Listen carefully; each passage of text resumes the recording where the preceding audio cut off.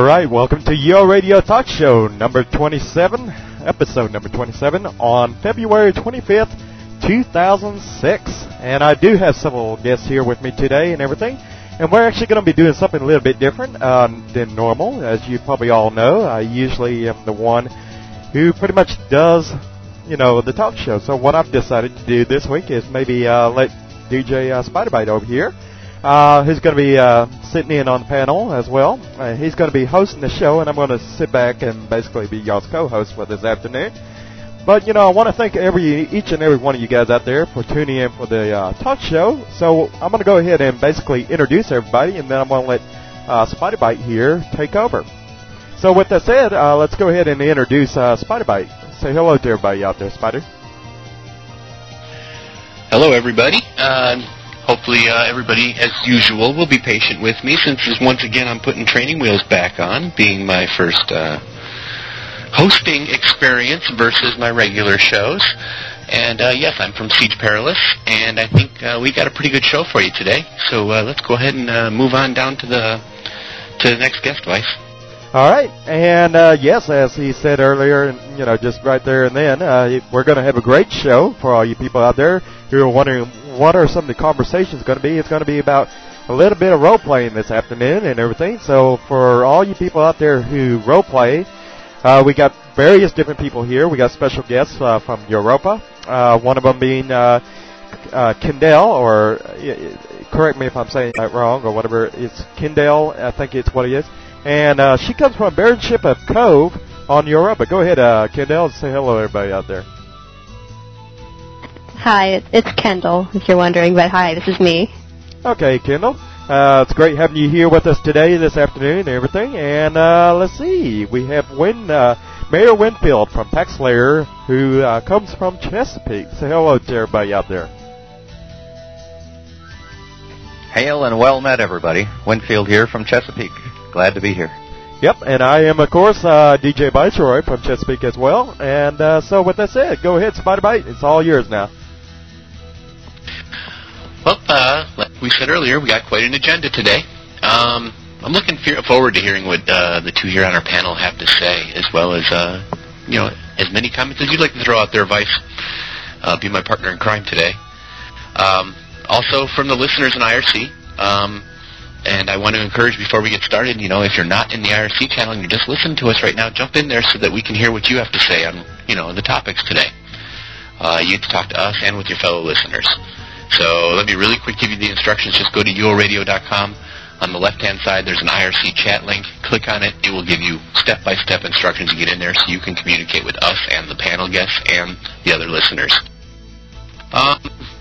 Let's go ahead and get started. The first thing we wanted to throw out there, and it's going to toss off our little RP theme for the day, but I wanted to get it out there because I was curious what the listeners and what the other panel guests had to say about it. I know some people don't read boards or don't concern themselves with anything goes on behind the curtain over at EA.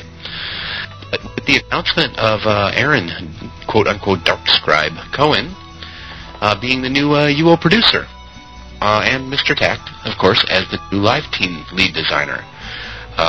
Does this affect any of you guys here on the panel at all? Especially with all the current changes underway. In the PvP arena, it's going a major overhaul.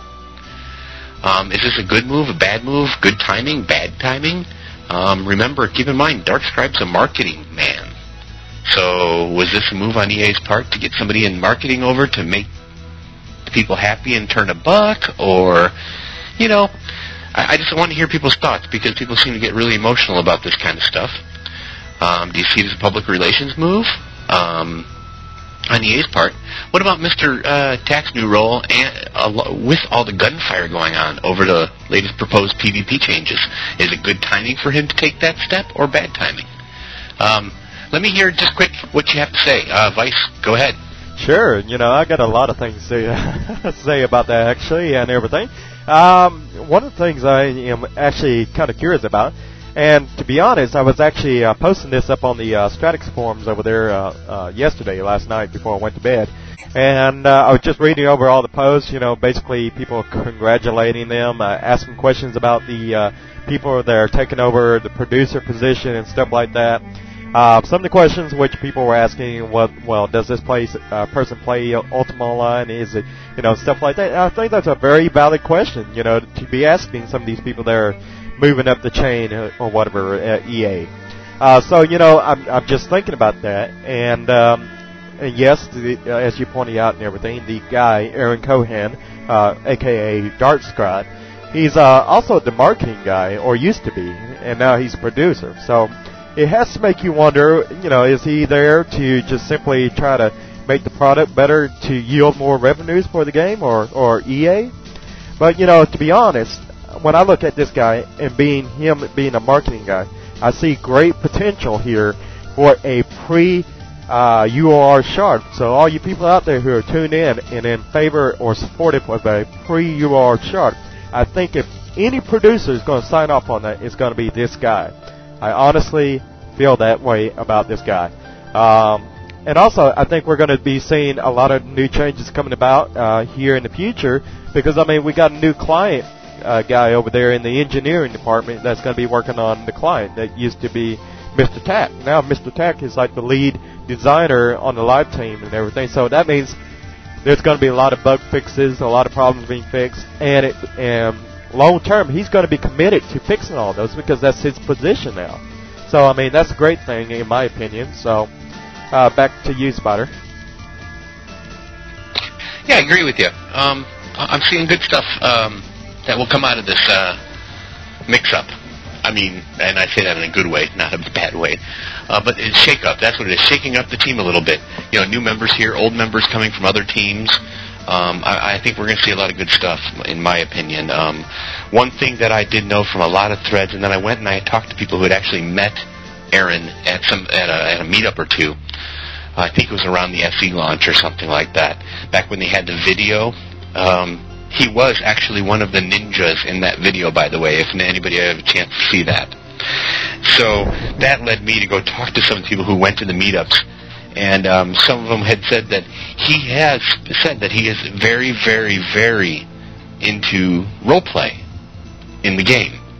So that's something to think about too. Hopefully his sway on that will give an opportunity to put more story into it. Like we used to get tons of story with our events, with our publishers, with our expansions. Who actually knew or could tell you how the elves came to Caesarea? Unless they went way back in history and read every single NPC book and played Ultima 1 through 9. For the average casual player, all that means is new towns, new monsters, and new dungeons. No story, no depth. Maybe this guy can come in and implement some of that old feeling again, which is what I'm hoping we're going to get to talk about today, too. Get some of that old roleplay feeling back into the game again. With that said, Mayor Winfield, please go ahead, by all means. Let's hear what you have to say. Yes, I don't know Darkscribe at all. Really haven't tracked his progress in marketing. But the question that comes to mind is what makes a good producer of a production? And UO is a production. And in my mind, the producer needs to, number one, have a real good feel for the customer base. Obviously, a successful marketer would probably know that. Also, a producer would know what is technically feasible, working with engineers, technicians, programmers. So without knowing Darkscribe or his specific background, it sounds to me if you are a successful marketer and you're looking across things very broadly, across your customer base, not just to make a buck, but to make something interesting. You'll make a buck off of UO by making it interesting and staying tuned to your customer needs.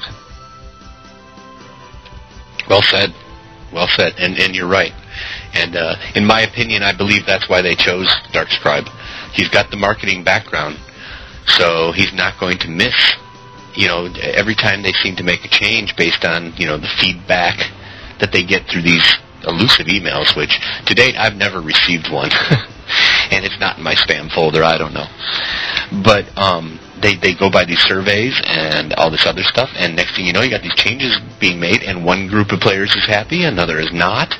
Maybe they needed a marketing guy with marketing experience to come in and be the producer of the team so that he won't overlook one group or another, and then heck, for all we know, maybe the next time after he's done, and we get another expansion or something, there'll only be a post every week or two in the UO Hall. I know, that's hoping for too much, but anyways. Good points. Very good points on that. I'm looking forward to seeing what he can do because, being a marketer, that means he's good with schematics, and it also means that, the fact that he's deep into role play, that's something that I look forward to, hoping to see that influence in it. Did anybody else have anything to say on that subject before I move on? I wanted to really just throw that out there quickly, to be honest, before we got into the meat of our discussion today, because it was something that was on a lot of players' minds. Unless somebody has anything else to say, I'll just move on to our next subject. All right. Kind of on the same thing. Not necessarily. It's not necessarily a developer, engineering, programming sort of thing. I wanted to talk about, has anybody seen the website for the Japanese market? Over on the UO.com, I can't remember the URL exactly, but it goes to the Japanese version of the website for their gameplay. If you haven't, check it out. It looks like a lot of time, effort, money has been invested into the Japanese market for Ultima Online. I don't know if anybody follows this stuff, but is the player base growing that much in Japan that EA has chosen to invest into that growth rather than the U.S. and the European? For example, sex change and name tokens are currently available on the Japanese website for purchase in-game. And, unless my currency calculator is off, $6 cheaper than what it costs right now to call EA and get a name change. So, this doesn't really... I know Vice wants to talk about it, and I hope you guys have something to say, but, in my own opinion, what I'm confused about is this a marketing thing? Is this where they're going for the buck because the Japanese market's booming so much in UO? They're getting Sears, they're getting everything. Or are they just the next guinea pig? Are they the replacement for Origin? That's what I'm wondering. So, Viceroy, go ahead and let us know what you think. Sure, and just to reiterate what you just was saying earlier and everything, I have been paying attention to what was going over on the Japanese website, and what I've noticed is that this Japanese website has had a total revamp of its website. I mean, you look at UO.com, which is the website for all the English-speaking people that know how to read, write, and speak, or read and write English, So this is ideally the website in which all the Europeans and Americans go to and all that. And you look over at the Japanese website, and they've got a total facelift of their website. It's no longer like our website, which is what the Japanese website used to look like. Now you go over there, you find not only do they have a revamp of their website, which makes the game more appealing for newcomers who are looking into the game or thinking about getting into the game. They come to this website at UO.com for, let's just say we're talking about a person who can read and write English, okay? If he goes to the UO.com website and he sees the website and then he knows a little about what friends have told him and stuff like that, or he goes and looks for the product to buy, he goes to the UO.com website, clicks on Visitor Center, and he gets a link that takes him to, Ages of Shadow for Ultima Online. We're talking about Ages of Shadow. Do you know how long ago Ages of Shadow came out? If I'm not mistaken, it came out in like 2003 or something. A product that is 3 years old is still being marketed on the UO.com, the official website for Ultima Online, for the English player base, And so this goes for the people over the UK, people in most parts of Europe, and in the Americans. We don't get a revamp. I'm kind of wondering, are we ever going to see a revamp? And on top of that, to add insult to injury, you also see that the Japanese are getting the tokens before us. They're getting the spring decor tokens. You're going to have to wait a few later on in the year to get those. You're going to have to wait until March 3rd. I mean, yeah, don't get me wrong. It's not a big wait to get these name and sex change tokens or whatever, but it is the fact that we are like secondary, yet we're paying more than the Japanese market because the exchange rate. And I don't know if it's like you said, the marketing or whatever, but I can tell you, even with the exchange rate, the yen versus the dollar is not going to fluctuate where it's going to make a $6 difference in one day's time. It's not going to fluctuate that big to make that big of a difference when purchasing from a Japanese market or purchasing from an American market.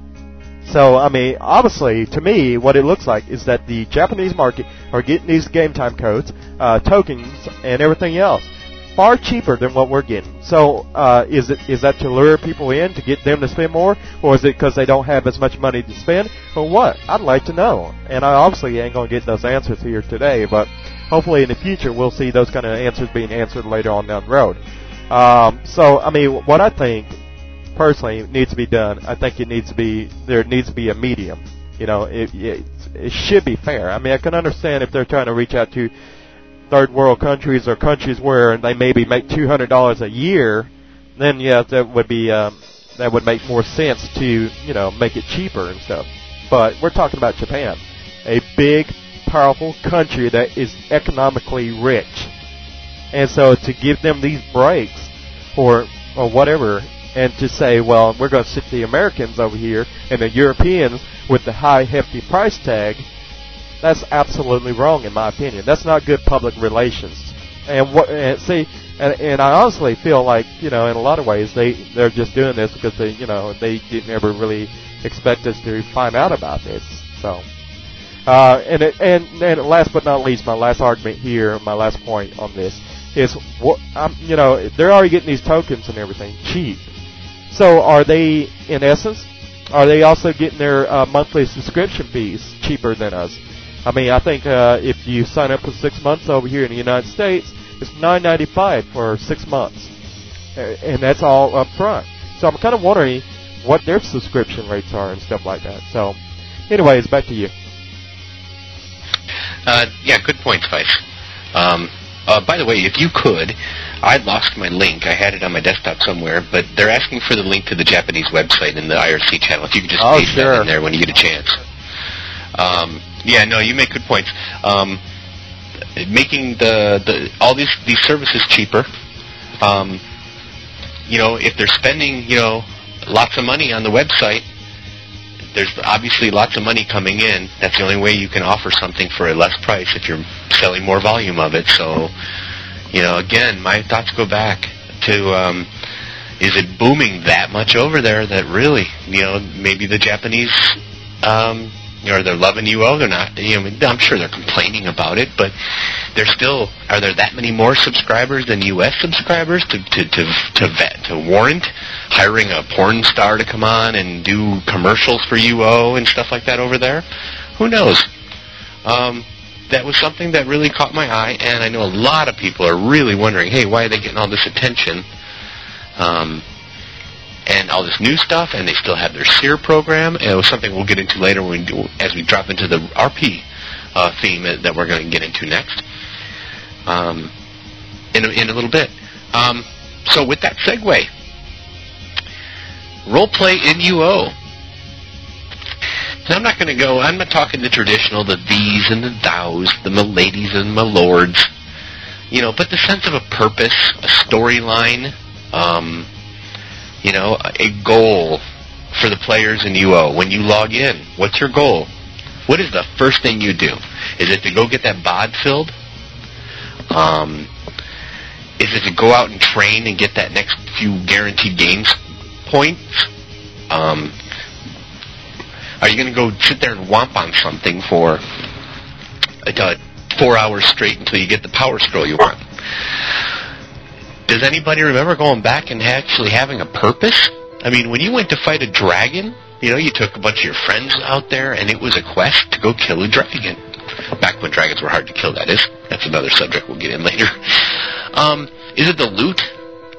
What's driving you to go out and fight other people? Is it their stuff? Is it, What is it? Do you just want to kill people? Do you want to kill, need to make that millions and millions of gold? Where's the purpose in UO now? Where's the role playing in it? I've played in role playing guilds and solo role playing my entire UO career. Even while I'm role playing, I'll have a character that's a role player, and then I'll have a character that's not a role player. That way I'm not overwhelmed. But it just seems to me, we used to have order and chaos, remember that? And then they snuffed out chaos. So now we don't even have that to go with. We have factions, but what's factions? Selling righteous cheap to everybody. Going out on spawn hunts with your guild.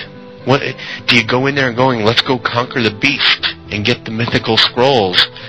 Or is it, okay, we got to get about 50 of these tonight, or we're not going to be able to sell them on our vendors tomorrow? This is where we're going with the role play, and this is where our guests are going to really have a good time today, I think. So, what I wanted to do is suggest one thing. We have the zoo and the library rewards right now. What do my guests here today think about implementing that into PvP or PVM even? Hopefully in a system, I don't know, maybe they can intertwine it with factions or with the guild system, probably be more preferable.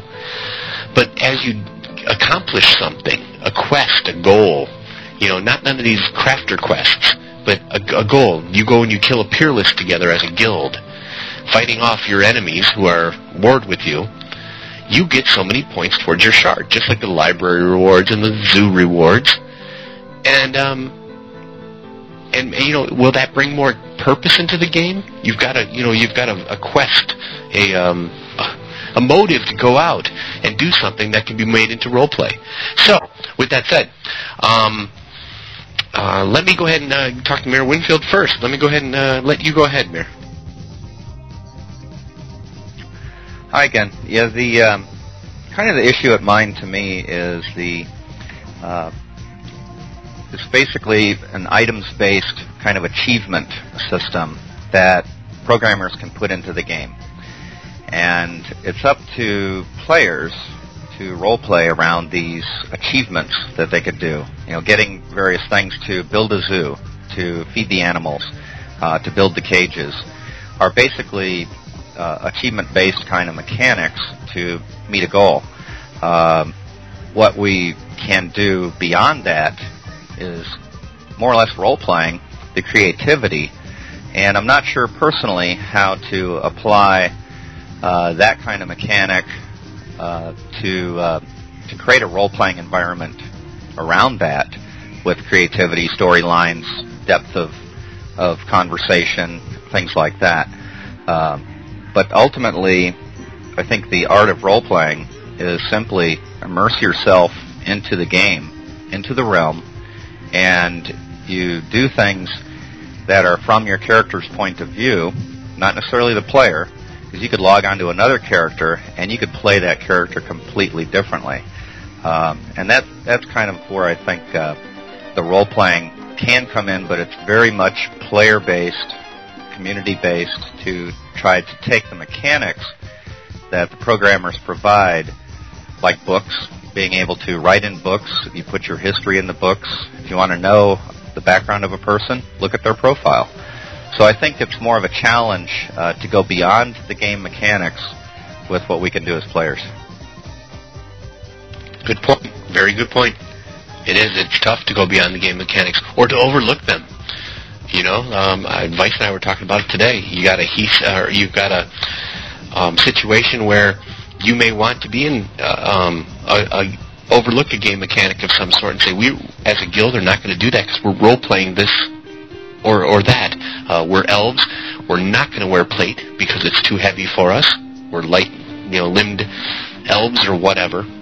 And next thing you know, your enemy guild is suited up in nothing but plate armor. If plate armor made a difference these days, I'm just using this as an analogy. But, then what choice do you have but to go throw the plate on anyways? The game mechanics can get in the way, or you can overlook them and play it and have fun. Because it depends. I guess it depends on where your heart is as far as roleplay goes. You make very good points. Viceroy was next, and then Kendall. I'll take you right after him. All right. My point is this and everything. You did bring up an interesting point, but, I've actually heard a better idea, which I think would actually be more suitable for a role-playing community aspect, is that I've actually heard people with player-run towns and stuff like that, similar to what Mayor Winfield has going on his shard. I don't really know so much about Baron Chippewa, but I'll let her explain that a little bit more as to whether or not they got like a player-run town going on or not. But I do know there's been recommendations or suggestions at UO Town Hall meetings, especially at the Washington, D.C., where people could basically create a town stone, like a town center for their player-run town, and basically be able to deposit gold and resources into it to build up their town and maybe put little, town structures in their town within a certain radius from the town center, this or the town stone. So within this radius, that would be like the boundaries of the town and stuff like that. So, I think that would be probably a better approach, to get people to, work together or even maybe come together for the role-playing aspects of player-run towns and stuff like that. Because, that to me would be more appealing rather than some kind of community thing where, where if you're outside the town, because in other words, it'll pull you into wanting to be a part of this town, because then you can actually contribute to it if you're a part of it by joining up with this township or whatever, or declaring your fidelity to this township and stuff like that. I think that's what really needs to happen. Then and then the conflict can go from there. Whereas factions, there's no purpose in it, other than to what can you get out of it, maybe which is resources and stuff like that. But other than that, faction really serves no purpose or real meaning to me, other than it just don't, But anyways, go ahead. Yeah, you make a good point, Vice. On a lot of them, you made me think too. The way the faction system could be redone, one of the ways at least. Instead of the singles having to be sit in, in the game towns, why not be able to place them in a player-run town? Man, would that just spark up activity again. I know on our shard over on Siege, they're just begging for more activity in the player-run towns, the raids, etc. That would do it. But I want to give Kendall a chance. I know she's been waiting pretty patiently, and I appreciate that. Go ahead, Kendall. That's all right. I really like that idea with the town stones. Everything, without the town stones, everything's pretty much manual. You have to create your mayor, you have to create the government, you have to create all your different buildings. They're just player buildings. They don't have any NPCs or anything in them. You have to do everything yourself. With the player-run stone, it really simplifies things really well. There'd be so much more order if people knew what was going on rather than having to go on what's on the site. If you knew that you're part of this town and you know what your town is and you know everything about that, then it's much easier. But if you're kind of going by what the site says and what the rules are, what the laws are, it's a little bit different. But I was talking about the quest you're talking about, the zoo and the new quest with the new expansion, Mondane's Legacy. Since none of them are really cove-based, we pretty much made our own quest. We, for example, we had the Cove invasion when they had all these orcs and all the other creatures invading Cove. I wasn't there at the time, but the guild actually had a big event around trying to defend Cove and trying to drive out the orcs. And I remember, I guess one of the EMs had told the guildmaster that, if you persevere, you'd be able to get them out of there. And after that, the guildmaster and his friends kind of chased him out and called him a heathen and all that kind of stuff. But it was a pretty cool event. When it ended, we were pretty ecstatic. We had all this, there's everything on the site about it, and we said, hey, we did it. And since then, we've made our own events, because there hasn't really been anything else with Cove lately. They had this I guess was only on Europa, I'm sorry. That wasn't, we had a big orc invasion on Europa. But,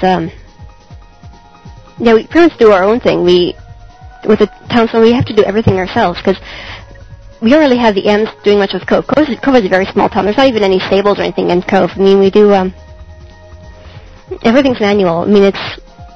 It's an accomplishment what the Guildmaster's done. I can't believe how organized it is right now. And it's just, we have our town. We have the we have our barracks, and we have, I think we have our civil system, but yeah, you guys can go ahead now.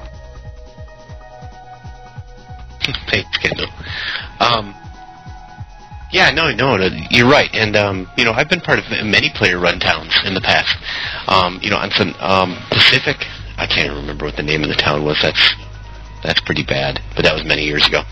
On Sonoma, Darkmoor, I've been a member of THB, which is build towns in various areas. On Siege, Irontown is a very big player-run town. Wintermoor is another one, the Knights of the Silver Serpent, and there's a lot of work that goes into it. And I see what you're talking about.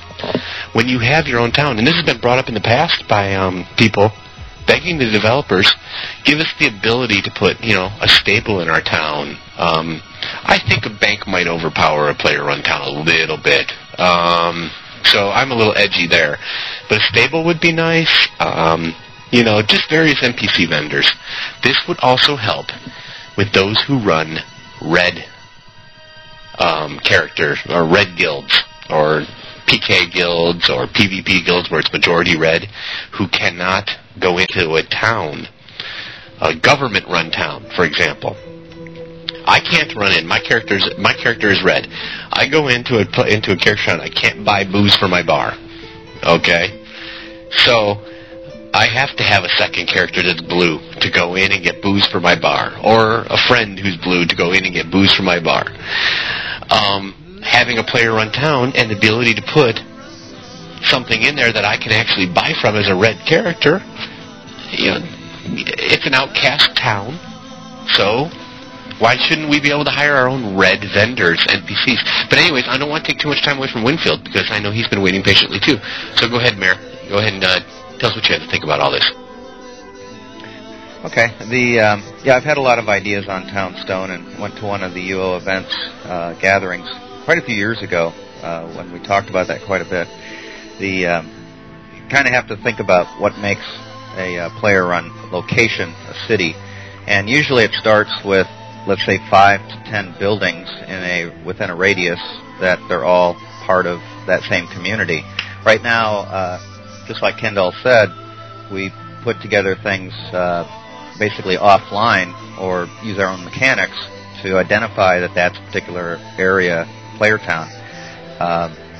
We change the house signs to all of a similar color. In our case, we put Pax Lair or Pax Oku on those particular signs.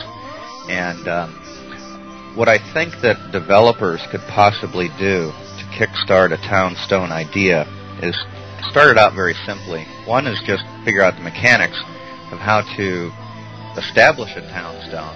Does it take 5 buildings within a certain radius? If that's the case, then somebody can lay down a Townstone in the center of that radius, or in a location within that radius. And the first thing would be simply just have the stone list which buildings are connected to that stone. A second phase would be which guilds are connected to that stone.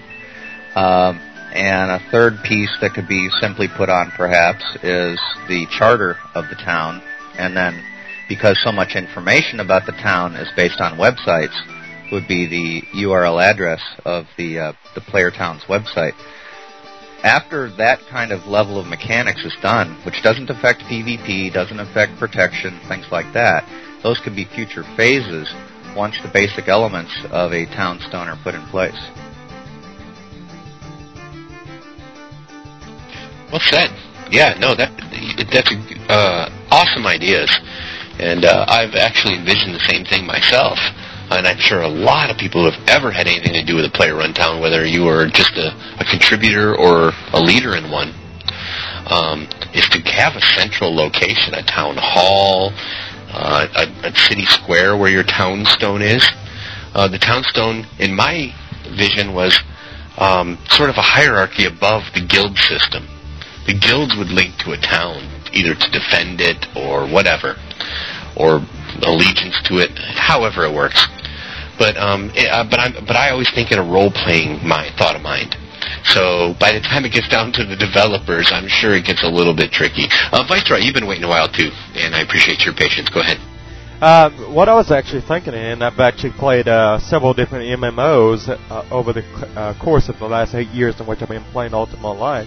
And one that I think that comes closest to what I'm kind of describing, for anybody out there who's ever played the game called Shadowbane, you'll probably know how that system is set up with regards to setting up a town or whatever. You basically plant a tree, and it's called the Tree of Life over there in that game. But in this case, it would be the town stone and everything, and then you have a radius and everything. And what was so neat about that game and everything is that you could actually go to the website at Shadowbane's website and actually see the whole world, and you could see where all these different towns were at on that world map. And I would have to give you an example. I have to look around for it a little bit, but I want to put that out in the IRC channel so you guys have a better idea as to what Ultima Online could very well be in the future should the developers buy into something like this. That's a good idea. I agree. I'll be the first to admit that I don't really go look at other game company websites very often. I should. Other than Sony, I'm there once in a while because I kind of got interested in Star Wars Galaxies for a little bit.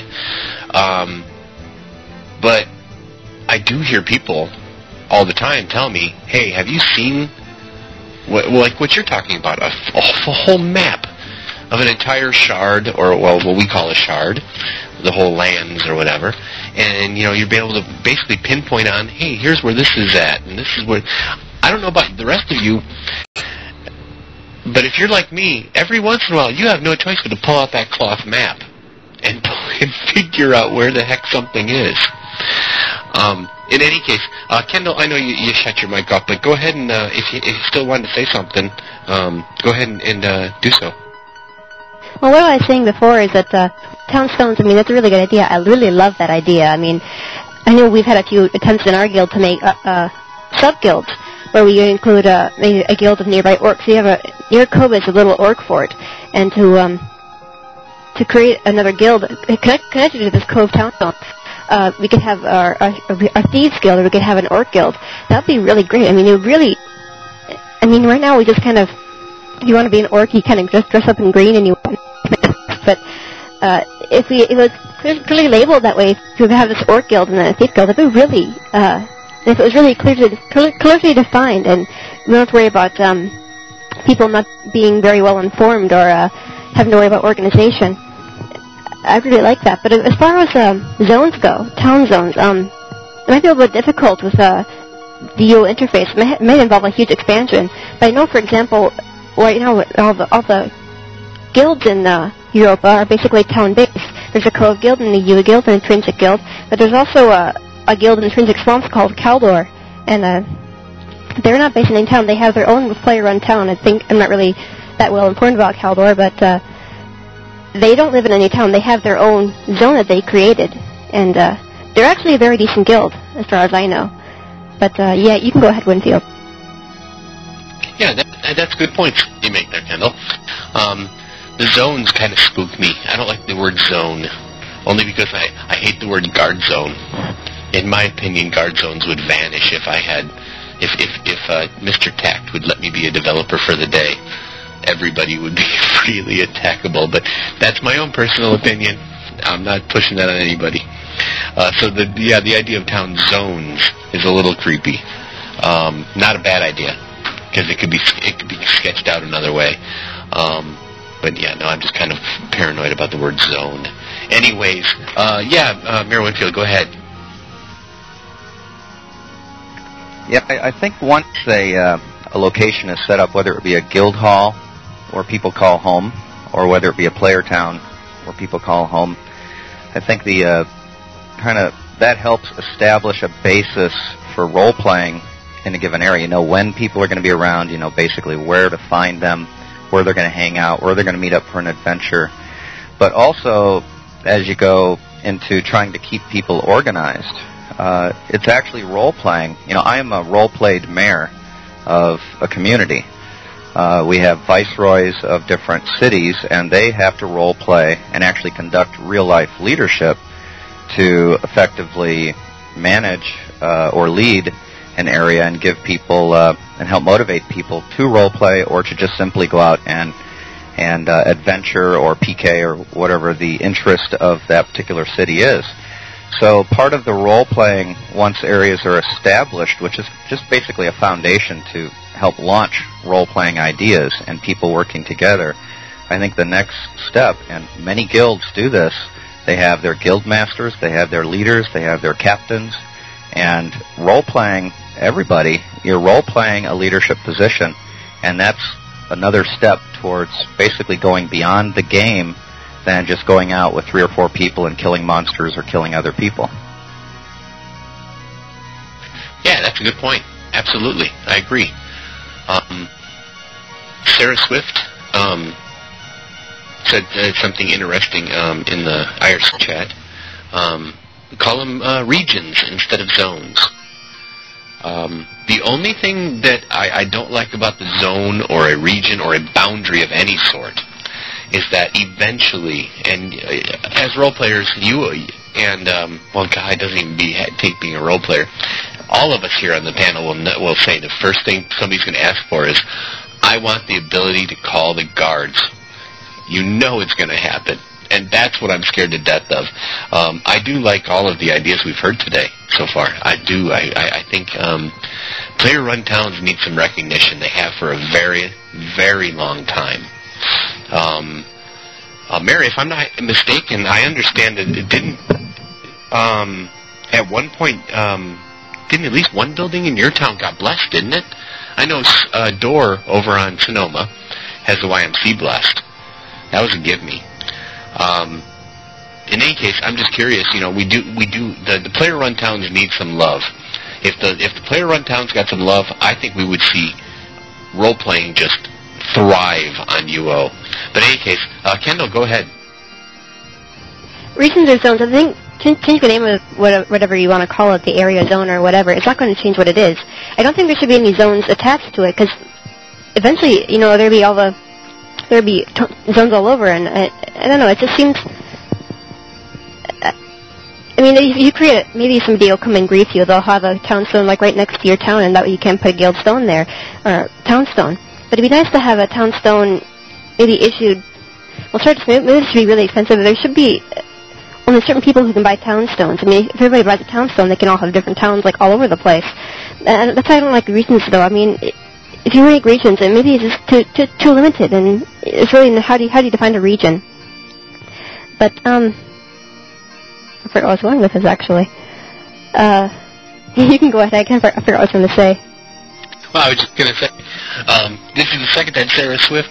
She has had a great idea as well. Just to comment on that. Instead of when you call guards in a player-run town, what would be a greater idea than everybody who's in the guild attached to the stone, the town stone, that could be multiple guilds, gets a notification on their screen, just like when the server's going down or whatever.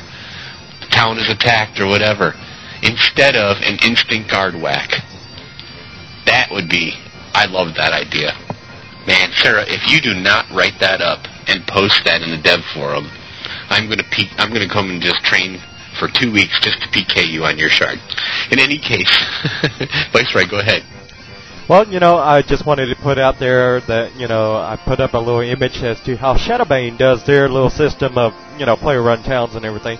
And if you go to uoradio.com/images/web/shadowbane.jpg, you'll see a little map of this and everything of how they do it. And to answer your question, Kendall, about, you know, would players just go out there and create a town and forget about it and not really take care of it or do anything with it? Well, the thing about in Shadowbane, whenever you create a town and everything, you would have to upkeep it. You know, you would have to keep up with it, maintenance and stuff like that. You would have to constantly keep putting money and resources into the town stone, or the tree of life in this case, to keep the town alive and going. I mean, without constant resources going into it, you know, every so often, then your tree of life would lose, you know, a health bar or whatever. And when that tree of life lost all its health bars, you know, the town died out. But as your tree grew or your townstone grew, and in bars, you could actually expand your radius, your town's influence and everything. And that was what they did with Shadowbane and everything. And I think that was a great concept because that would also be a gold sink for the game, but and actually get people to participate and take part in taking care of the town and stuff like that. Yeah, that's a great idea. And, I think based on what you're talking about, it makes me feel kind of bad because I should go out and look at other sites, being that I'm so biased in my gameplay. UO is pretty much the only multiplayer game other than the old MUDs that I used to play way back in the day. Anyways, go ahead and Kendall. I know you had another thought.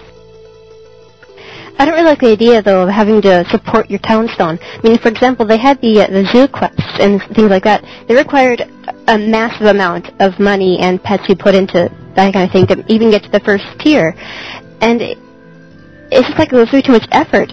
But if a guild, maybe or a townstone, would require a certain amount of people, like a guild of over 100 people would be able to get a guild stone. But I don't like the idea of having to maintain it. I mean, it's not that it's not a good idea, but it's about what I expect from UO in general. I don't want to have to go out and kill all the animals to get so much money to put into the townstone every day. We're more focused on not the mechanical aspect. We're more focused on the gameplay. We're more focused on the role playing, not the OOC. We don't worry about that kind of stuff. We want to have fun. We don't have to worry about that kind of thing. We want to worry about what the thief around town's been doing, or what the enemy guild has been up to, whether they're going to go to war or not. We're not worried about all the little details of keeping track of the guild. I mean, that is a big part of role playing, is contributing to your town, but that's not the only part there is. We're worried about interaction. I mean, what's our guild worry about is interaction between people. I guess it has to be because it has any mechanical structure. But I just really like the mechanical aspect of having to contribute on out of character basis, to have to maintain the skill by contributing things you have to go out and get. I guess you can host events though to get the kind of thing. I guess we can work around it, but I worry that it might be, UO might exaggerate it too much. We might have to put way too much into it than we want to. I agree with you there. We look at the zoo system and the library system right now that's in place since ML came out, and you see people that are, they're pushing, come on people, we need to get more animals, we need to get more, we need to feed them, we need to get more library donations, that sort of thing. They're getting some really cool rewards for them, but for those of us who don't play 24/7 or don't have the resources to invest in doing that sort of thing, if you implement that into a player-run town, where I see it going is you're going to have a bunch of people who play a lot, and then you're going to have the casual players who enjoy playing on the weekends or a couple hours a night. And I agree with you. I see EA going into overkill on it, because next thing you know, you're going to have a hierarchy system on that stone. Well, this person contributed this month, this much this month. They're at this level. They may even get a title. Maybe I'm looking a little too far forward to something that's never even been discussed before. But looking backwards at our guild system and our faction system, yeah, I can see that happening real quick and a lot of people being upset. Mayor Winfield, you were next. Go ahead. Yeah, you asked the question of if Paxlair in the old days on Fluka had any blessed or customized buildings enhanced by the IGMs back in those days. And the answer is yes. We still have about 6 or 8 buildings in the Paxlair Fluka location, and I put an address link up to paxlair.com/maps, M-A-P-S, that shows that town. Basically what happened was early, from 6 months into the game when it first started, we just started getting a bunch of people in one location, started setting up a bunch of buildings. Well, some of the IGMs took notice of that. The Sears took notice of that, and basically they put in the equivalent of a townstone, not mechanical, but some features outside the area that gave people a sense that this was a player city. Now, over time, they had to stop doing that for whatever the reasons were. A lot of other towns at that time built themselves up, all of us kind of simultaneously throughout Felucca, Chesapeake. And some towns got the blessings, some didn't. And that is one major reason probably why they stopped doing that, because it was so hard to determine deterministically when a town needed something enhanced and when it didn't. So all those features are still there. They're legacy features. But basically, in the future, players ought to be able to create those things outside their facilities, outside their buildings through a townstone mechanism. But again, that only sets a foundation where people can come together and role play or feel like part of a larger community with a government structure. However, and I would say the government structure needs to be defined pretty much out of game by the players, not mechanically defined by who gave X number of resources, because, to be honest, I don't have much gold in the game. I'm a diplomat, and I just try to help lead people, and I don't get any gold for that to put on a stone that says, I should be mayor of the town. Good point. Very good point. The blessings, that's a whole discussion in all of its own. Whether it's a whole building blessing or item blessings, EM gifts, or rewards, I suppose we could call them.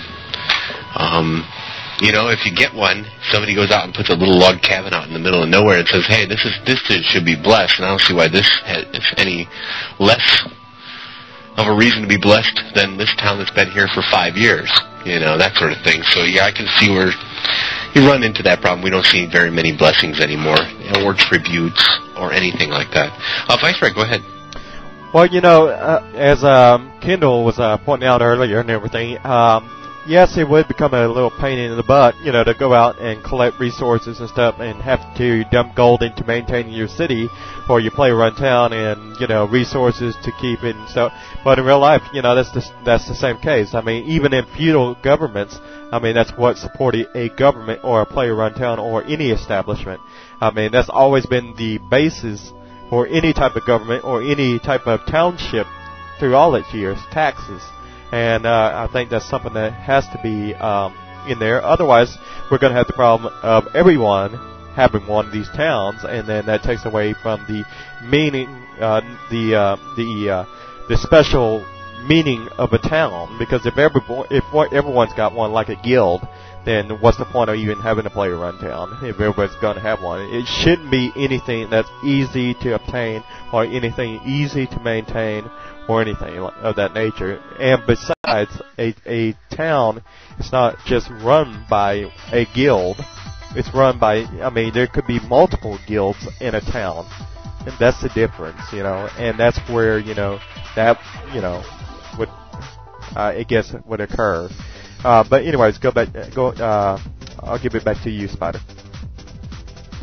You make a good point. Can you imagine, though, if every single house was a player-run town because it was so much easier to stable your pet at home?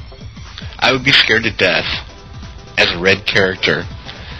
I'll take that back. It has nothing to do with red versus blue. Any character running past a house with a stable connected to it because it was a player-run town, even though there's a player-run town 1 square away next to them, or 4 squares, I guess you have to be, and having a bunch of rune beetles come launching out at you. It gives house hiding a whole new name, or house fighting rather. That was the first thought that came to my mind when you said that. Yeah, there have to be, maybe a population.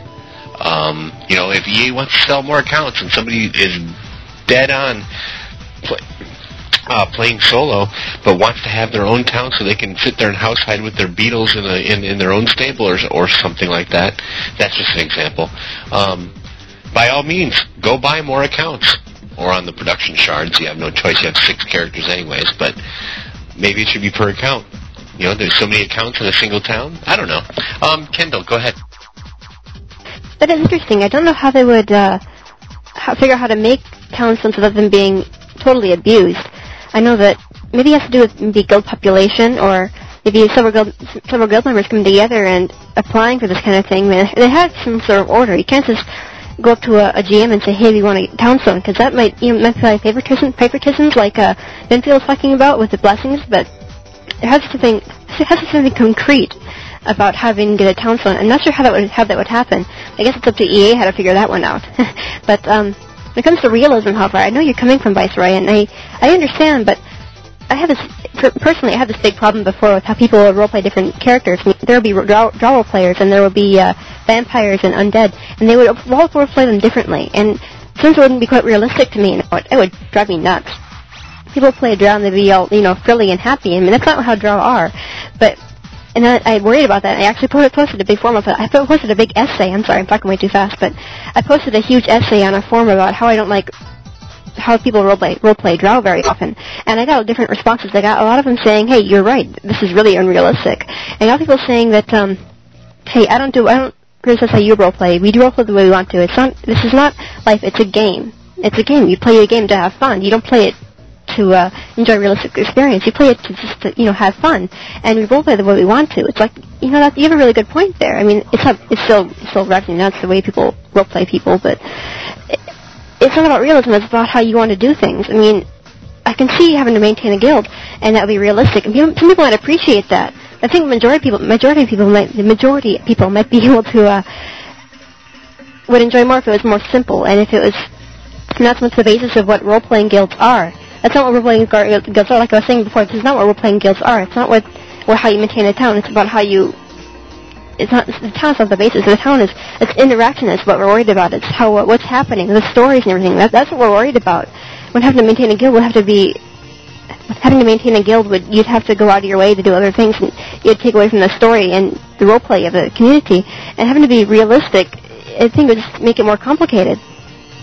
And like I said, it's a game. We're trying to have fun. It's not about it's not a simulation life, even if some people would like it to be. It's a game. You play it to have fun. Good points, Kendall. I say that a lot because you guys are making a lot of good points today. I wouldn't say that if I didn't think so. Believe me, I'd come back with an argument. On what you're saying, yeah, absolutely. Basically, in the overall looking down the road on how I think things should go, and this is my opinion because EA is not going to listen to what I have to say. It's going to listen to what everybody has to say collectively. The player-run towns are the heart of an RP environment, in my opinion. Regardless if it's a single guild house, or if it's numerous houses, or if it's 20 or 30 houses like it is in Irontown over on Siege Perilous. You've got a community, and that's the heart of the guild. In any case, what I wanted to do is get on to the next subject real quick. We're still going on with RP. Trust me on that one. The item properties. How do you guys, as guilds, Kendall, Winfield, our listeners, whoever, item properties is a huge thing with me. I am an AOS. I'm AOS challenged. I'm horrible with it. I hate... I've gotten to the point where, in the middle of a fight, when I die, I go home. When I resuit, I grab anything in my armor box and throw it on, along with the crappiest weapon, and run back into battle. Die, come back, do the same thing, because I got so tired of sitting there doing the math. So, from an RP standpoint, as far as armor goes, do you guys look forward to doing do you still look for the item properties from an RP standpoint? Or do you just say, you must carry Viking swords, or you must do this? What do you guys do in your guilds? And, I know like the orcs on Siege, they refuse to use magic, on and on, that sort of thing. I'm just curious, and I think this is a good discussion. So, Viceroy, you were first. Go ahead. Yes, I was speaking with various different people last night about how do they do things on their shard with regards to RP. I know some shards they pretty much do things where they have a requirement that you cannot. For example, I think Baron Ship of Cove on Europa and everything, they allow no magic items and no runic items. I'm not quite sure on that one, but I'm sure Kendall can help us along with that one later if I'm wrong or whatever. But I'm also looking at how they dress up and everything. They dress up in shadow armor and stuff like that, or dark armor and stuff. But the drawback to that is you have to wonder, whether or not because there is disadvantages to wearing shadow armor, and the disadvantage to wearing the shadow armor is that you're really vulnerable to cold resist in those regards and everything. So, while you try to roleplay outside the aspect of item properties, I don't think it can be avoided, and I think that's a hindrance to roleplaying because you can't just simply ignore it because it's a real, fact that it's there, because you're going to get your butt whooped every time you get into, a RP battle or whatever, and they have cold weapons or whatever else equipped. You're just going to get slaughtered and cut down like nothing, and I don't think it's quite fair to the role players in that regards. Also, you have some guilds that do not allow Bushido and ninja skills and stuff like that, and which I think is quite cool. I mean, there's a lot of concepts that I liked about many of the different guilds I spoke with that do role-playing. However, one thing I did, because I was about to be honest, I was about to jump heads over heel last night about possibly joining the Baron Ship Cove. But when I started hearing things like, item properties, still being a factor, I was like, wow, I was thinking I was going to get away from it all, and then I got a little reality that it's still a factor, believe it or not. But, I'll let her finish up the rest later. Go ahead, Spider. Mayor Winfield, you were next. Go ahead. As far as item properties, things like that. You muted yourself. I'm sorry. I would say that it all depends on what the guild, the group, wants to do. If they're if they're a bunch of orcs, certainly they're going to wear orc masks. They're going to wear orc kind of armor. If they choose to do that, they can probably three of them can probably be wiped out by one guy who is fully equipped as an enemy. So one of the challenges in role-playing is you may need 15 orcs to go against 5, high-class players who have all of the items they need for the highest stats.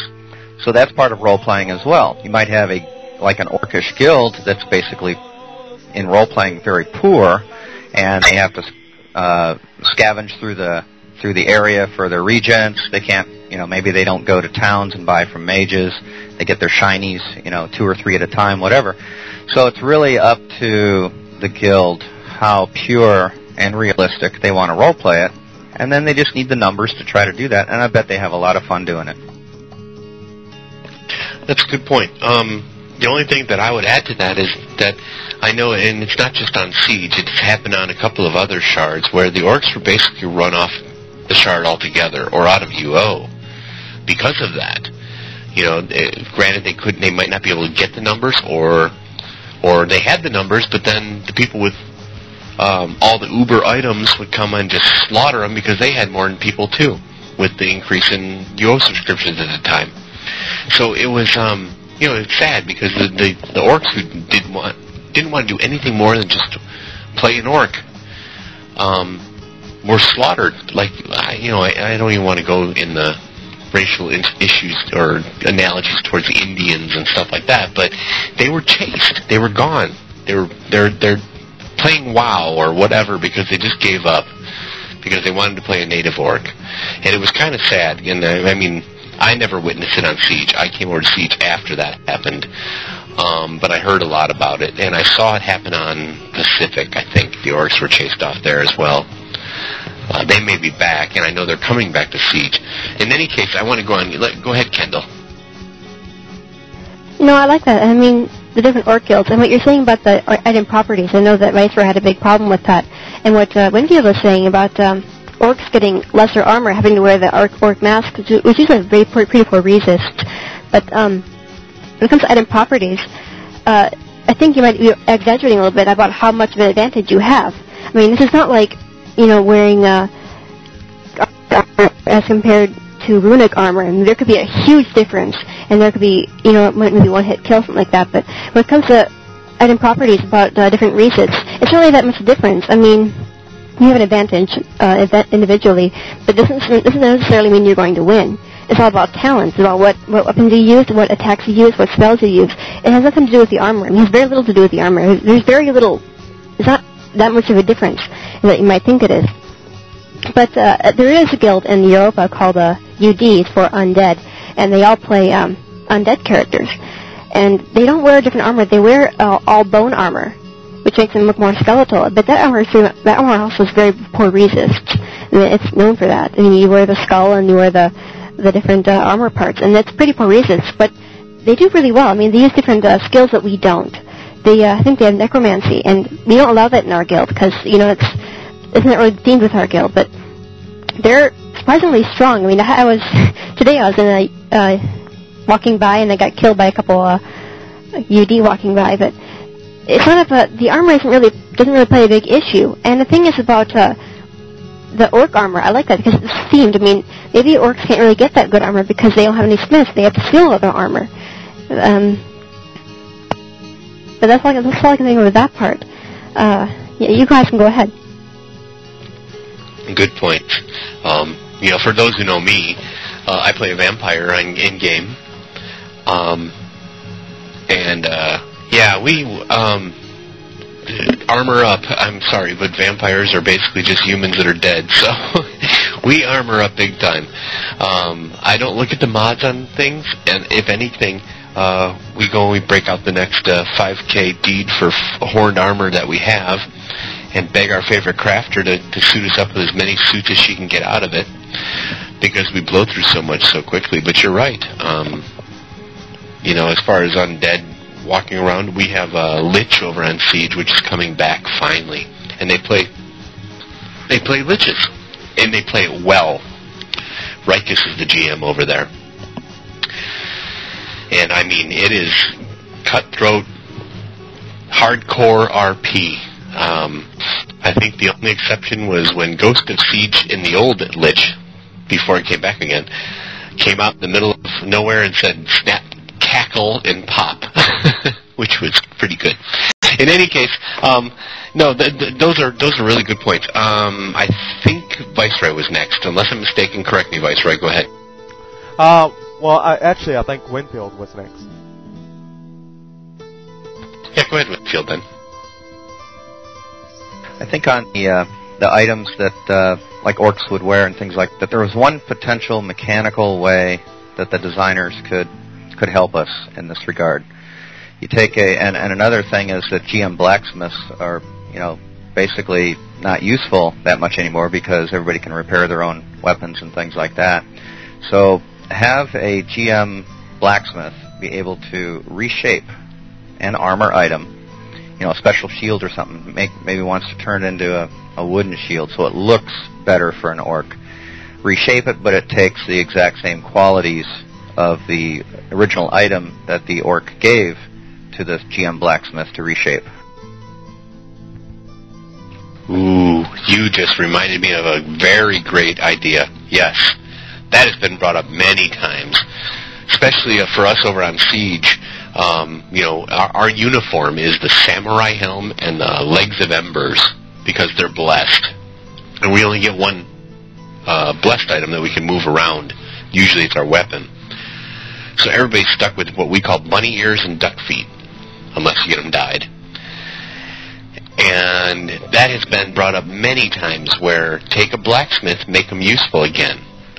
Let them reshape that. You're right. Make it a normal helm. Make it an orc mask. Make it a tribal mask. But retain the same qualities so that the role players can play what they want without running around with their antennas on their head, like my favorite Martian, around the game. That is brilliant, to be honest. Really, because right now you're right. I've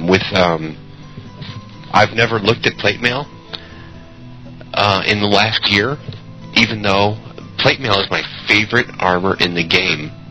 What's the point when I can buy, horned or spined or whatever leather I need for the same price or less, or farm it easier? There's no point to it. Bring our blacksmiths back. I agree 100%. Take them stupid repair deeds out of the game, or charge a fortune more for them. I think all blacksmiths should charge $1,000 per deed, because that is wrong. Go ahead, Flex. Yes, basically going back to, some of the things that I had a problem with over on Europa, like I said, I had a great deal of interest thinking I was going to get over there and get away basically from item properties. Well, for example, if you take Baronship of Cove, I think some of their rules are that you cannot loot other people when you kill them or slay them, and you can only take 200 gold or something of that nature, and whatever bandages and potions and stuff like that. That's what I gathered. However, what I also asked is, why would you not be able to loot, items and stuff from other people and stuff like that? And what it really came down to is that people, even though they're limited to just GM crafted weapons and everything, they're taking those GM crafted weapons and basically decking them out with the best properties. So it's kind of like the way we do the artifact system, but it's in that category. You go with the best resist, you go with the best damage output under that category. So everything under GM related and everything, you're going with the best, damage output, the best, resist and everything, rather than ignoring it. So yes, there's no way to get around that or whatever, but at the same time, I don't see why you would want to give your enemy or anybody the opportunity to focus on purely, item properties when it comes to stuff like that, when it comes to battles. Because, the way I see it, if you want to hurt your enemy, you take away their good weapons, and then they can no longer just simply focus, and then they'll take away the whole focus of focusing on item properties. When I think players in a role-playing atmosphere focus on item properties, I really think that really hurts role-playing in a great deal. So I guess what I want to find out from the listeners out there who are tuning in and everything, do you think item properties hurt role-playing to some degree? And if so, I want to hear it, because me personally, I don't think item properties should be anywhere in role-playing. That's me personally, though. But go ahead, Spider. No, I agree with you, Vice. Any sort of properties, blessings, any of it. Hindsight is 20/20. Unfortunately, we have developers who are, past and present. What can you do? You look back. People got used to all of that, and that's where the problem is at. Where do you find the happy medium? Go ahead and Kendall. Let's hear what you have to say. Well, I was worried about what Vicer was saying about worrying about item properties too much, and I might have exaggerated a bit when I was talking about that, but it's not really a big deal in our guild. I can remember one guy who made a huge deal about it, and he was also kind of a gung-ho guy who didn't like to lose at all.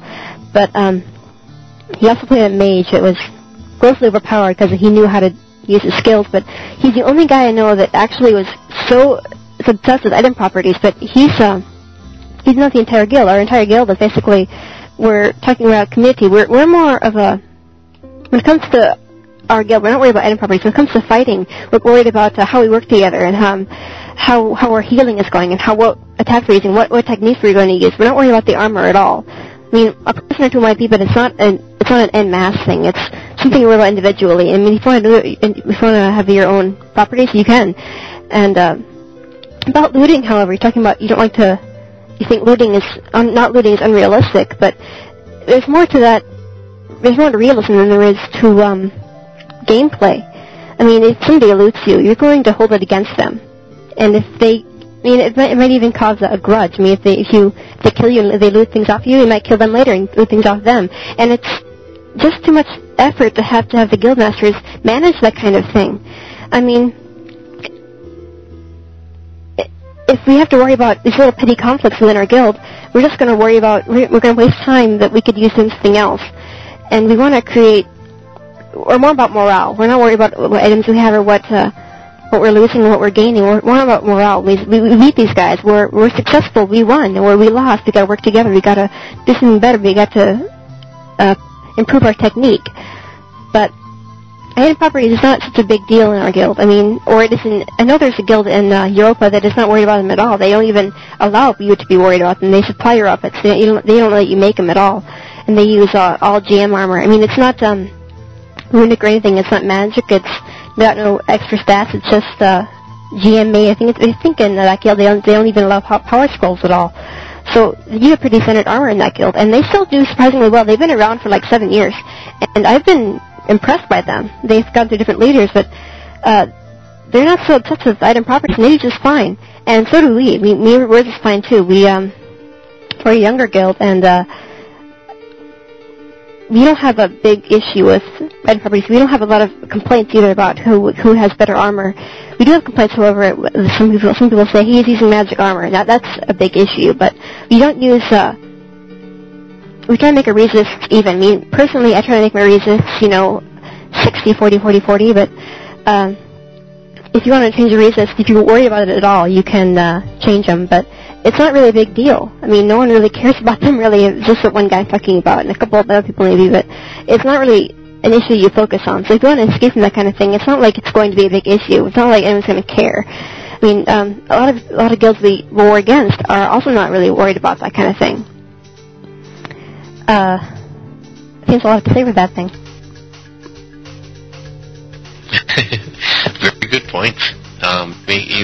Argument, Kendall. Yeah, I mean, the properties are in the game. On Siege, they're huge right now. Mostly because, a lot of the player base doesn't role play, so it's basically I must win at all costs kind of attitude.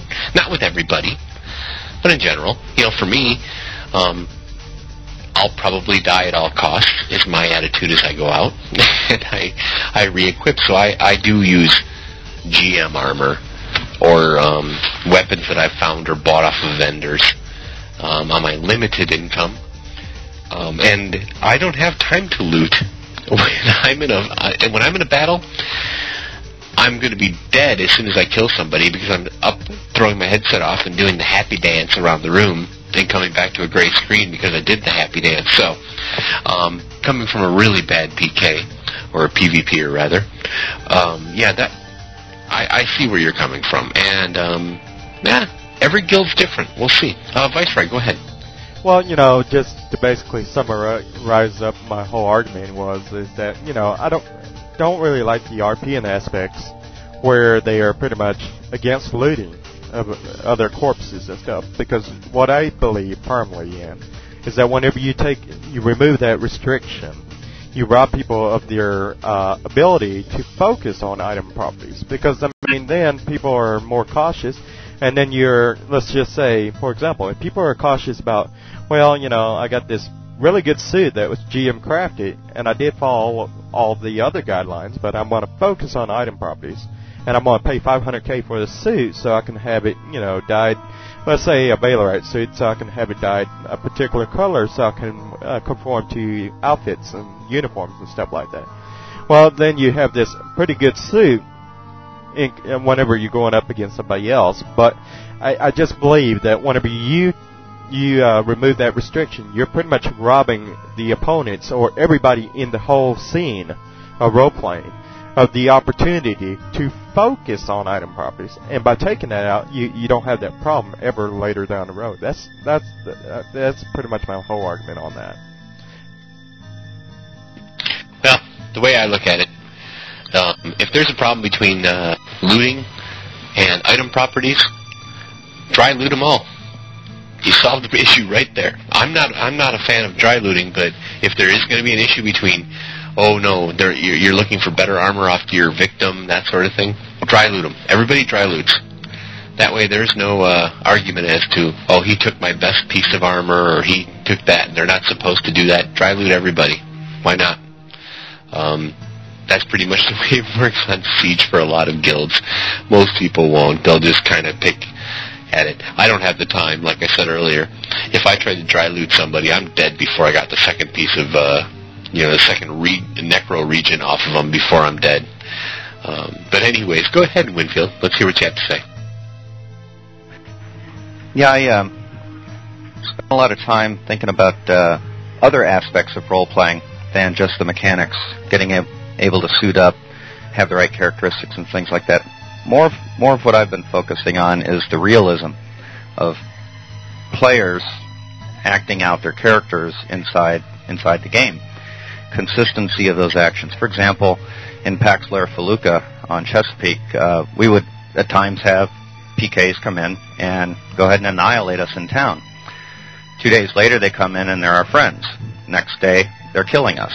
So there's consistency of actions that really leads to robust role-playing and less confusion in the game. When you see that character, you know he's an enemy. You don't have to wonder if they're an enemy today and a friend the next day. So one thing I'd like to toss out is the realism aspect, the consistency of actions within the game of people using their characters in environments. The spontaneity of reacting to those actions. If somebody attacks me in Pax Lair, I'll call in the guards, and that guy's a criminal of Pax Lair, and he's going to be a criminal for, a week, 2 weeks, a month? We have memory in the role-playing realm, whereas mechanics, they're not gray in 2 minutes. So the role-playing realm's a little bit different, going well beyond the mechanics. And the other aspect of things is the fiction behind, what is your character's history? What does your profile say is? Are you wanting to be consistent with your character and have something that people can understand, that you are a vampire, you're playing that role? So there's the fiction and the consistency of realism. Ooh, you make some really good points there that really made me think for a second there. Yeah, consistency is a huge thing, you know that? When you mentioned that, it just came to my mind, because on Siege, I play a vampire. I'm an exiled vampire, though. I'm a civilized vampire, is the way we put it, quote-unquote. Meaning, I don't grief. Not to say that all of the other vampires do grief, but some of them do. I refuse to be a part of that. That's not my part of RP. I'm not out to make people miserable. But as part of being evil, that's what many of the vampires on every shard do.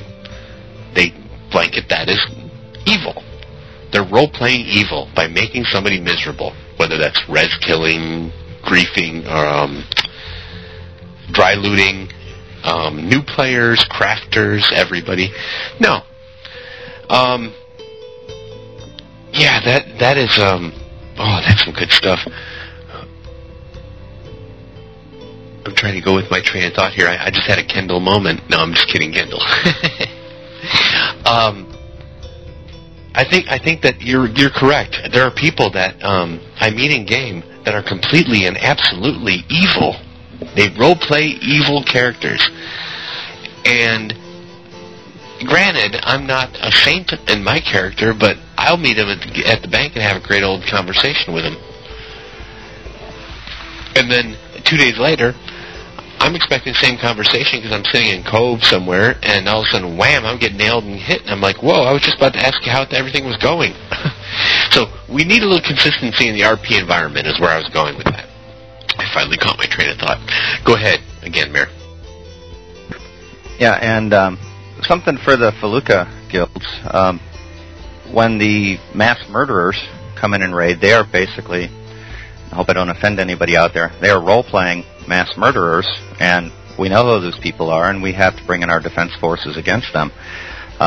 Those same mass murderers wanting to get into our fight nights, which is an official Pax Lair City event every Friday night in one of our buildings, it's not really consistent to let those mass murderers into our fight night and just ignore what they've done before. So what we try to do is role-play with all, as much as we can, with all types of game styles. That's good. Matter of fact, we have a similar thing on Sundays on Siege. We have a fight night as well over in the Shire. And what they do is everybody, enemy or otherwise, is welcome. The same goes for the story nights that they have for our peers who like to tell stories like myself. The way they handle it is an unspoken, and this isn't the terminology they use, but the way I look at it from an RP vantage point, so that I can justify the fact that there are people who have killed over and over in the same town, is that they're given a temporary pardon for the day. It's kind of like parole. If you screw up while you're there, you blew your temporary pardon and you're out. That way, you still have some interaction. You don't want to go taking some of the best PvPers and that sort of thing out of an activity that is a dueling activity. That just doesn't build community. Bad and good go together. In any case, Vice Ray, go ahead. Let's get your comment, then we'll move on to the next subject. Sure thing. I just quickly want to know what everybody role plays out there. I know we got a bunch of role players out there, and me personally, I want to quickly ask our guests here, our panel guests, as to what they role play, and just to give you all an idea as to what I play. Whenever I play my Smith, I'm usually playing the greedy, guy who wants to make a profit, in whatever ways he can. He, for the most part, is an evil guy, very rich. Also a guy who wouldn't bother to, wouldn't hesitate to hire a hitman to, bump you off if he didn't like you or didn't like something about your guild or whatever else. He's more of a politician, type of guy who likes to, get in there into the politics. A guy that likes, conflict. So he likes to throw money around to make that happen. But then when it comes to my warrior, I used to always play as a thief, type archer fencer that would go around stealing from people, try to provoke them into attacking me, and that's the kind of things I used to always role play whenever back in 1997 and stuff like that. But anyways, back to you, Spider. Yeah, I was the same way. Back in 97, 98, what was the, 97, 98, all the way through 2001 probably. I was the same way as you. I loved my thief/assassin. I loved my treasure hunter. I played bad guys all the time. And, Deadeye can attest to that. That's for sure. On many occasions over on Sonoma. Any case, Kendall, tell us about yours. Tell us about your characters. What do you roleplay? Well, mainly I roleplay Kendall Richter, which is the Guildmaster's cousin. The Guildmaster plays the Baron of Cove. He's Octiovis, and I have my character created based on Octiovis, who is a noble. And so is my character. She's a stuffy noble, Kendall is. And she's very condescending. She expects everything to be handed to her, and she's not very likely to give respect to anybody. I've got a few other characters too. Before Kendall, I had Veldrin, who was a drow.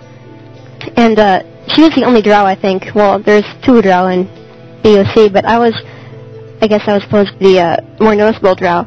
She was your drow, if you want to describe her. She was very evil, and she was more self-concerned, and very easily agitated. She's very easily provoked, and I guess that's the thing that everyone liked about her, is that you can easily make her angry. And another character that was in BOC was Levy, who was a craftsperson. She's more timid, and she was quieter. She was more graceful, and she was just, kind of a very quiet character. Then there was Ira, my thief. He's not in BSC. I think he never was, but he's a wandering thief, and despite the connotation associated with the word thief, he's a very good-hearted and polite kind of guy. He's even friendly, and he jokes around and he laughs, but while he's doing that, he's robbing you blind, and you don't know whether to be charmed or whether to be offended, was just, I hope, the effect I'm giving. But that's what role-playing is. It's role-playing different roles. It's different characters, and I love them, the characters. I had so much fun with role-playing them, and Kendall's a newer one, but that's all I can say for that part. Yeah, I'm the same way as you. I have multiple characters, too. I've cut down a little bit on mine. Basically, as everybody knows who's ever listened to me before, I play a vampire on Siege. Unfortunately, I moved off, and much to the chagrin of VMP over on Siege, who know I'm still good. Don't kill me on sight, but we still chat. They are brethren, after all. I play a good vampire, if there is such a thing. In any case, my other character is like yours, a drow. Same way, mean, nasty, completely evil, and kind of gets people worked up. Winfield, go ahead. Okay, you asked which characters we play. Well, basically, I play Mayor Winfield, and I may have other characters, but it's not for public knowledge. You know, people know me as the mayor of Paxlair, and in the art of role-playing, I keep strict rules to myself that no one else knows what the other characters are, and it's an enjoyment just to see how they react. I may play a poor beggar. I may play an orc. Not that I do, but just to see how people react so that they don't know, oh, that's Mayor Winfield, and then they treat me a different way. So I try to keep that as pure as possible. Yeah, that brings up a good point, and I do want to get on the next subject, but at the same time, for example, on Siege, we only allowed one character per account.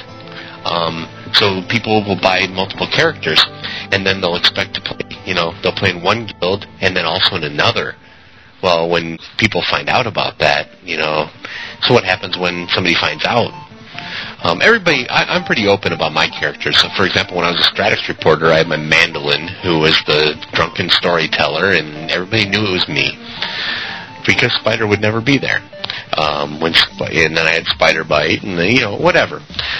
In any case, really, role-playing is such a huge task, and people don't understand it. I know it takes a lot of work to be a PvPer, or a crafter, or a PK. It does take, no matter what your role is in UO, it takes a lot of work, and RP is not to be put down as slacking, because in my opinion, it takes a lot more work. Maybe not as much in-game work as far as mechanics go, but as far as thinking, being creative, that sort of thing, it's no different than the house customizers, whatever. In any case, one thing I want to talk about on that same thing, hey, you guys must use, as guilds, a voice communication system of some sort, whether that's TeamSpeak or Vent or whatever you use, Ventrilo. How do you guys work that as far as role-playing goes? Do you stay in character while you're in those voice chat programs? Or are you casual? In my own experience, the only person that ever stayed in character when I was with Vampiric Embrace was the Guildmaster Worm. Constantly, 24/7, even in IRC, or ICQ rather. Always in character. Sounded like something out of an old Boris Karloff movie. Wonderful, though. I was fully entertained, but he stayed in character. Do you guys do that? And if not, what's the reason? I think I saw Kindle's light up first. Go ahead. I think it was Winfield, actually, who went first. Okay, go ahead, Winfield. Basically, we have a Ventrilo server. 100 people can go on simultaneously for Paxlair environment. And me personally, whenever I'm in the Ventrilo, I'm there as Mayor of Winfield of Paxlair. Other people will be more from a player perspective and talk about their different characters, or they'll go get their PvP guy, or they'll go get their mule, or go get their craftsman. And that's really the choice of the people in there. But there are several, let's say, role-playing purists that will try to not let Ventrilo or TeamSpeak be the death of role-playing in the Shard environment. Good point. I have a hard time, a very hard time, staying in character when I'm in TeamSpeak. In my guild, it's very difficult to stay in character when you're watching your in-game wife run across the stream screaming at the top of her lungs, ow, ow, ow, ow, get it off, get it off, get it off, as a couple of peregrine dragons are chasing her. And it's very hard to stay in character. But that's just me. Go ahead, Kendall. Let's hear it. What do you guys do in TeamSpeak or Vent or whatever you use? Do you stay in character or not?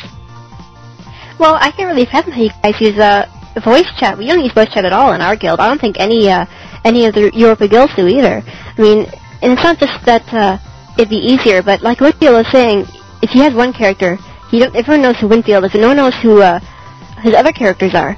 And if you have TeamSpeak, you kind of have to worry about which characters you're playing at the time. And also, I have both male and female characters. So if I'm playing my male character and I'm trying to roleplay, him while I'm on Ventrilo or something, I would not be taken seriously as a male. And we have different characters who are played by other opposite genders. We use, as far as communication goes, we use mainly ICQ and party speak, well, party chat in UO. We don't use voice chat at all. I can't really imagine how you guys manage that, but I think it'd be a lot harder to stay in character. I mean, even in ICQ, we're not in character at all. We go back to our regular selves. We have in command. We have guild command. We have different ranks and everything. But outside of the game, we're still command, but we're not different ranks anymore. We don't outrank each other. We're all the same. So we're not worried about squatting each other. But it's not about staying in character. We just want to make sure we communicate clearly what we want to do, and everything in character is done in game. That way, nothing ever happens out of nothing is. It's not doesn't it makes it sure that nothing's non-linear. If you have something happens in ICQ that doesn't happen in game, try to incorporate that into how you what was happening in game at the time. I mean, how did that happen? How did it happen? When and where did it happen? But yeah, as far as chat goes, we don't use any voice chat at all. We only use ICQ. We stay out of character in ICQ. We aren't in character at all. At least I'm not, and the guildmaster isn't. And it's different for me than it is for you guys. That's interesting, because I mean, basically, some of the guilds that I've been in the past, especially the PvP guilds or PK guilds, even more so. Are well-oiled machines. I mean, there's no way you can type, go left, no, go right, no, I mean go left, okay, they moved, go left again, there you go, you're on them, get them, hit them with this, and this. There's no way you can do that through, in my opinion, through party chat or through guild chat or alliance chat. By the time you finish typing that out, you're toast, you're looking at gray screen. As far as PVM goes, I can even say the same thing. You have a bunch of people's health bars pulled down, that's great, but when you want to remind somebody to heal, like I get reminded constantly when I'm looking up and I go, oh, I am redlined, because somebody yelled at me in TeamSpeak, heal, now, heal. And I look up and go, oh, that might be a good idea, because I'm not paying attention to the screen. I'm busy on whatever I'm doing. So,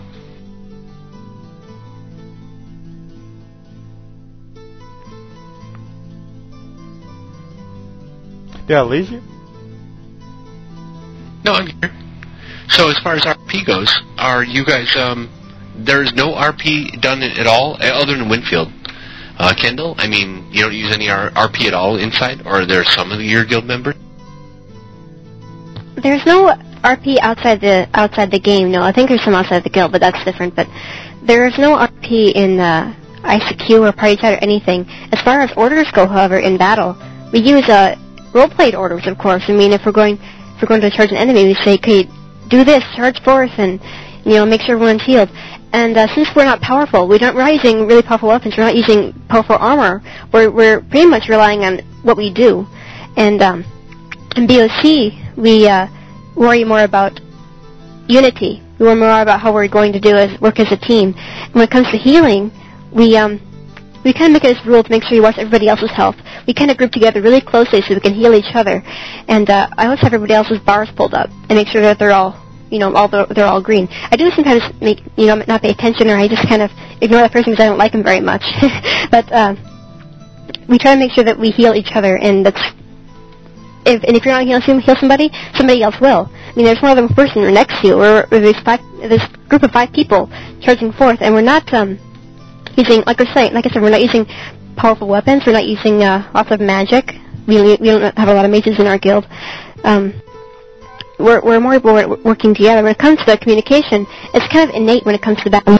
About you have to basically depend on what everyone else is doing. And I'm having a Kindle moment too. As far as communication goes, outside, in character, if you do poorly in battle, it's because you weren't given the right orders by the commanding officer, and that's when it's RP. I mean, that's when if you fail, then if the technique is bad, then it was bad, and and that's how it went. And I see what you're saying about having to be coordinated OOC, so you can worry about who's doing what. And I guess you would be more aware of that in a real battle. But we don't really do that very much. I mean, we do some party speak, and it's not as fast-paced as you might suggest it is, or as you make it sound like it is. It's also this big battle, and we do what we think is best at the time. We don't use a lot of communication. We have battles like drawback and, attack this one mage, and when you do orders like attack this one mage, we try to keep that in party chat. It might be a bit cheating right there, but we got to make sure that person does not know he's going to be a target. But as far as communication goes, it's mostly done prior. I mean, if we say, okay, take out the mage first, because he's going to be doing all the long distance spells, and then take out the archers, and then take out this one guy because the mage's going to protect this other guy. And basically, it's technique. We'll worry about how we perform rather than how we communicate during battle. And I guess that might be a little bit impractical for you guys, but it's the way we do it here. No, that's pretty impressive, actually. To be honest, that's very impressive. Like I said, I've ran with many guilds, and almost all of them. If you're not in voice chat, you're lost at some point. Of course, you have to have UO auto map. You got to keep track of everybody. That's very impressive, Kendall. That you guys are able to do that without any sort of voice communication. Especially when you go hit the harder spawns or raid another guild that is huge. There's nothing like being told, hey, hit a left quick, and then getting missed by a reverend or whatever. In any case, we're going to start winding it up a little bit here. Actually, what I'm going to probably do is start,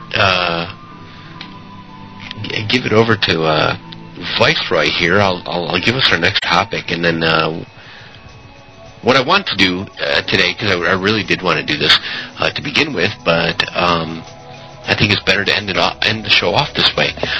Kendall, I would like you to tell us about your guild, what you guys are about. Are you recruiting?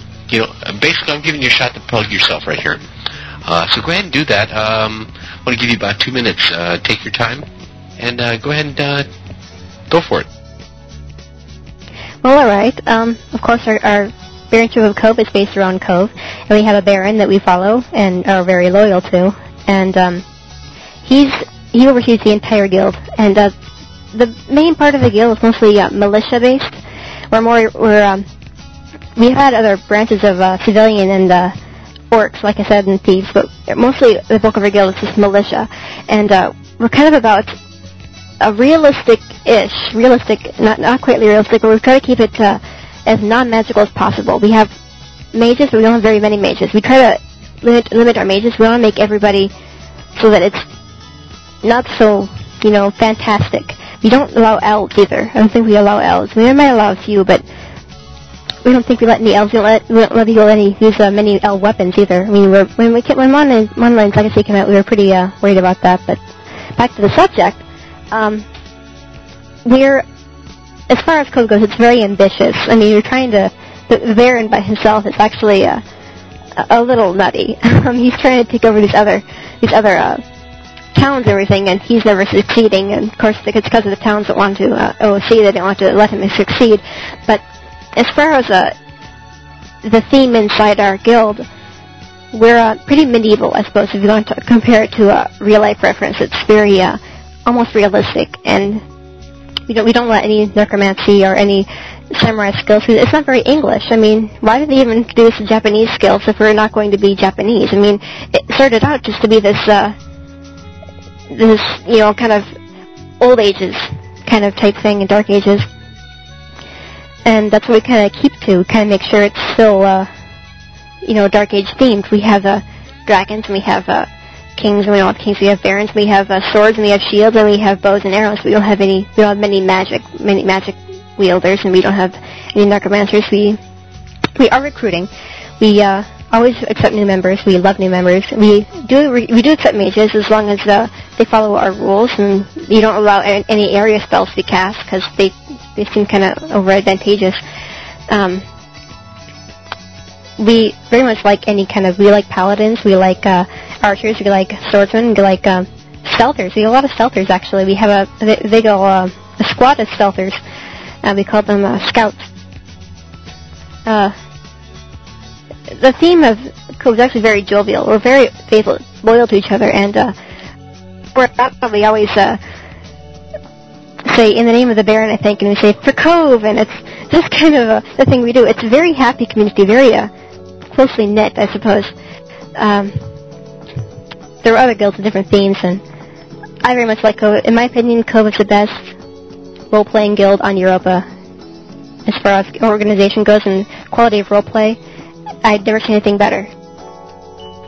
Sounds great. It really does. No, I will have to actually go revive. I've got a quote-unquote Princess Spider. Back when I was a Stratex reporter, that was my reporter's name, on every single shard out there. And I'll have to come visit you guys. Mayor Winfield, go ahead. Why don't you give us a quick rundown of what your guild does over in Pax Slayer, and are you recruiting, whatever? Okay. Well, first of all, Pax Slayer's not a guild. It's a city, as you know. Actually, multiple cities. So it's fine. We have probably about a dozen guilds that are part of Pax Slayer, associated with one or more of the 4 primary cities that we have throughout Chesapeake. We have a government. Our number one goal was to set up a role-played government with various positions that people could strive for. They get appointed to those various positions. For example, we have a Minister of Defense that is in charge of both Trammel-based and Felucca-based events or attacks, and that has to carry the spectrum of a role-played kind of thing, and it's always in role-playing. But we have defense capabilities. Amongst those guilds, we have quick reaction capabilities. We basically have people as part of Pax Slayer, and we've tried to set up all our cities to accommodate the different types of players that like to do different things, everything from PvP and peerlesses to pure storylines and quests. There are some people who that's all they do is they work on quests, build various facilities. We have libraries. We have a court system. I'm the judge as well of the Pax Slayer community, and we just had a court case the other day of a criminal that was basically storyline based in actions in game and reported in our news of a certain individual brought to the court system. And at the end of that court, the person was found guilty for assault, and what we did, and it was role played, but it was all in game, was I judged that the person was guilty, and in order to punish the person, the sentence was to smash the individual's hand out on the chopping block, not cut it off, but smash it. What that created was a role-playing event, kind of a problem-solving thing that people could figure out, okay, how do we repair this hand? And what does that person do now that has a broken hand? That person took game mechanics and removed some skills for barding so that person could no longer play a lute. So we have people that try to do everything extremely creative to basically just interested in combat. We try to have relationships with many towns throughout Chesapeake, sister cities, things like that, and basically a lot of diplomacy goes on, but we try to have an environment where people can be part of a community from the whole end of the spectrum, whether it's PvP or questing and role-playing, putting on plays. We've done that. So it's kind of a robust thing we've tried to design. Granted, we do not have 1 million people. We don't have 100 people. We have probably 25 people of these dozen or so guilds that are extremely involved in PAX Lair, but the guilds members don't have to all be entrenched in the PAX Lair environment. They go off and do a lot of things. Basically, the town environment, the city environment, is a place for people to come together when they want to come together. It's flexible. People can visit. People can get involved. They can hang out there for 2 weeks and get involved in things that we do. And that's the realism when you're immersed in the game, immersed in the realm, is the kind of realism we try to strive for. That's really impressive. That is very impressive. Both of your guilds are, actually. Hearing about them is great. At this point in the show, since we're running over, what I'd like to do is hand it over to Viceroy, because what I need to do is run off and go role play an actual DJ here on UORadio. So what I'm going to do is say goodnight. I want to thank Kendall and Winfield. You guys have been great guests tonight and very patient with me on my first day and my birthday, believe it or not. Can you believe that? I did that today. When did a debut and a birthday all in one day. And I quit smoking. Whew. In any case, I'm already on my DJ kick, can you tell? I'm going to pass this over to Viceroy. I want to thank everybody for listening in, and hopefully it's been recorded, and we will have it up for those who couldn't listen tomorrow. Yep. Go ahead, Fight. Thank you very much, Spider-Bite, and happy birthday to you, by the way, and congratulations on quitting smoking. But I want to go ahead and quickly point out here to everybody out there the websites for these two incredible guilds and /towns, which you can go check out later. If you'd like to go over there and check out the Baronship of Cove on Europa, you can do so by going to http://cove.fantasyworld.nl, which is the country abbreviation for, I believe, the Netherlands. So be sure to check out that website. And also, if you'd like to check out PAX Lair, you can do so by going to www.paxlair.com. And last but not least, be sure to check out UORadio.com always, because we're always putting up events and stuff like that. And be sure to check out the forums. Come over here in IRC, chat with us during the shows. Make a donation to UORadio if you'd like to help us remain on the air and keep bringing you more shows like this in the future. And all kinds of great things. So stick around. We got DJ Spider-Bite coming up next. And so that's going to go ahead and conclude episode number 27 right here on February 25th, 2006. And thank you for tuning in, everybody.